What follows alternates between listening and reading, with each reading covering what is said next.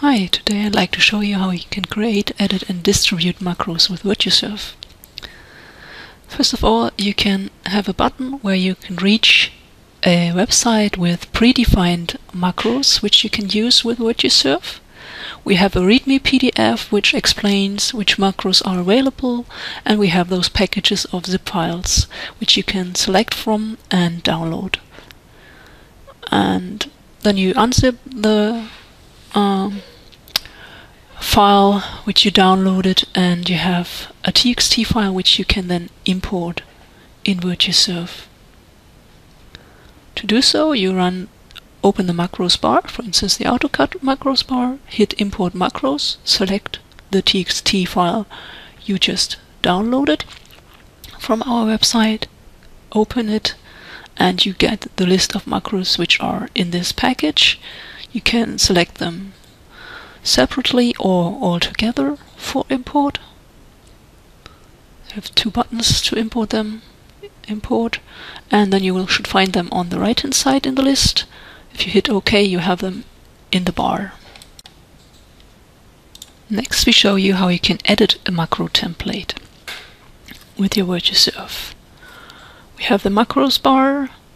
All you need to do is right click on the macro template you want to edit to open it, and here you can see this macro for inserting a line on a certain layer.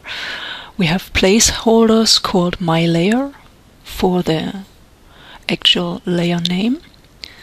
You can change the text for the button in this editor. You can also change the size for the macros button, the width and the height of it, as you can see here, and you can enter a tooltip which is displayed when you hover with the mouse over the macros button, and of course you can also change the macro name. Here we have the notation for the AutoCAD command, and we will replace the my layer placeholder with the actual layer name. We name it wall because we want to draw lines for the walls in AutoCAD. So all we need to do is copy wall and replace my layer by the new name. Then you see that there is the line command called up in AutoCAD. So really this is a notation of the AutoCAD command line which we use inside the macros editor. Now we change the text for the button. Add also wall here. Hit OK, and you see the name on the button has changed, and we can now use our macro together with AutoCAD and see how it works. Let me just open a new AutoCAD drawing. A metric one in this case. And you can see that this is an empty drawing with just the layer 0. No other layers have been defined yet. Then I go to VirtuSurv, run the line command, and you see it's started in AutoCAD. I pick the points in the VirtuSurv window and the coordinates are transferred.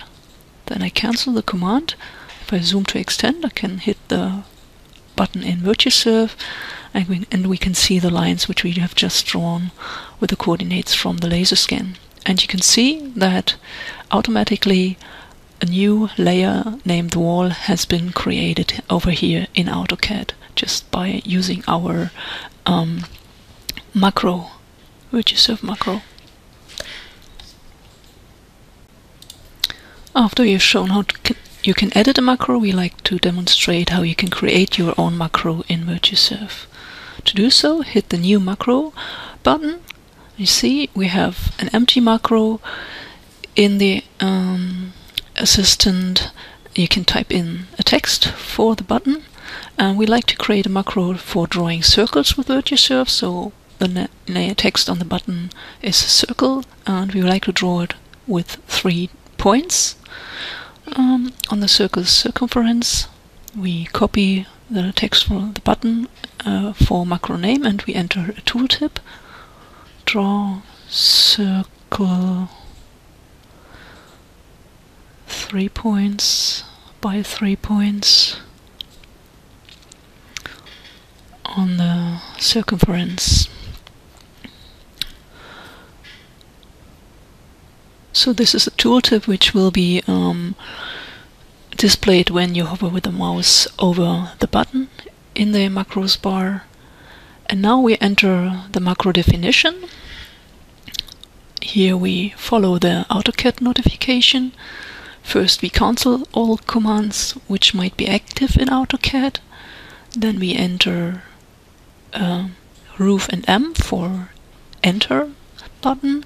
Then underscore circle for the general command in AutoCAD.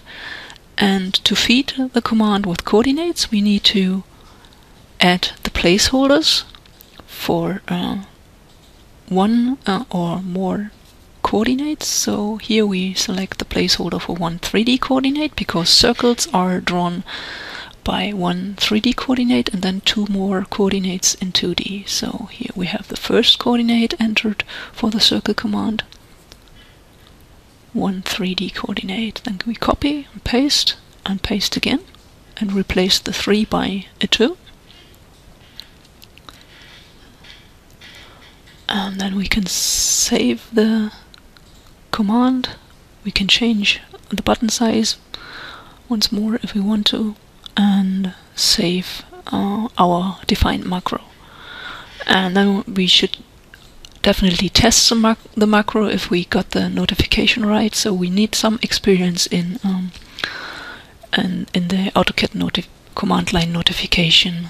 So circle command has been started, but command needs that we enter the correct option. So we cancel the command once more and again edit our macro and add the option for 3D points. So we, after command circle, we need to hit enter by roof and M, and then we enter the option and then enter in the placeholder for an enter again. Now we try our macro once more.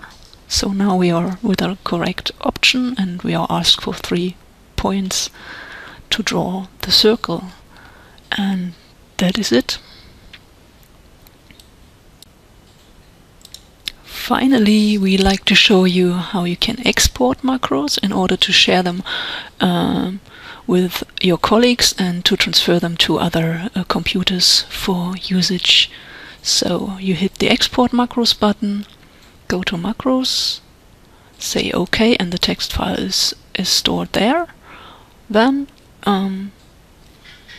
you can use it to import it on the other machine.